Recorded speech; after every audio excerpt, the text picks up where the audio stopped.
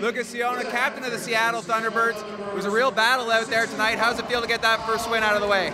Yeah, it's awesome. We came into this one saying we kind of had to get the first one and make the mojo keep going. So, I mean, it feels really good to get that one. How do you avoid getting frustrated in a game like that when they're playing such a suffocating game? You just got to keep going to your ways. I mean, we're a good hockey team, and you know, if we go to how we can play the game and get pucks deep, get the pucks low, and just battle, you know, good things are going to happen for us. So we just got to stay to our game plan. Tell me a little bit about your line mate tonight, Kyle Crnkovic with the hat trick. Yeah, it's awesome. You'd love to see him get that. I mean, 3 goals to start off the Mem Cup. You know, it's unbelievable. He's such a great dude. So, I mean, for him to get 3 goals and help us win this game was awesome.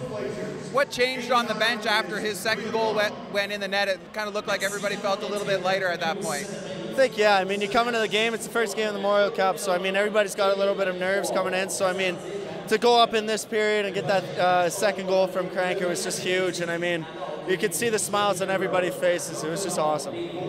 Quebec in the next game, what did you guys learn in that one from last night? Yeah, they're a really fast team, really good team. I mean, they're good on the transition, score a lot of goals on that way. So, I mean, you know, we're going to try to play our game again and just, you know, go into this game, open arms, and see how it goes.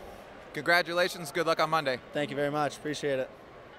Player of the game, Kyle Crnkovic. They don't ask how, they ask how many. And for you tonight, it was 3 goals, 1 big win. How did it feel to see that goal go in? Yeah, it was nice. I mean, I think obviously a good forecheck by the guys, and I was fortunate to kind of, you know, have some room to shoot it. So it was a big game for us, and you know, just talking, we have some guys with experience, and winning the first one is definitely crucial. In a really tight game like that, when you guys are dominating a lot of the play, is it just a matter of trusting the process and knowing that the bounces are going to come? Yeah, that's exactly it. Just trying to play simple, and I mean, we're getting a lot of shots and a lot of pucks in deep, so just trying to, you know, continue that and try not to force too many plays. So I thought we did a pretty good job of that.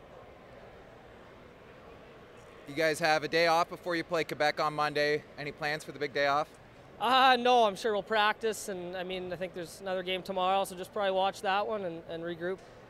Congratulations, and good luck on Monday. Thank you very much. Thank you very much.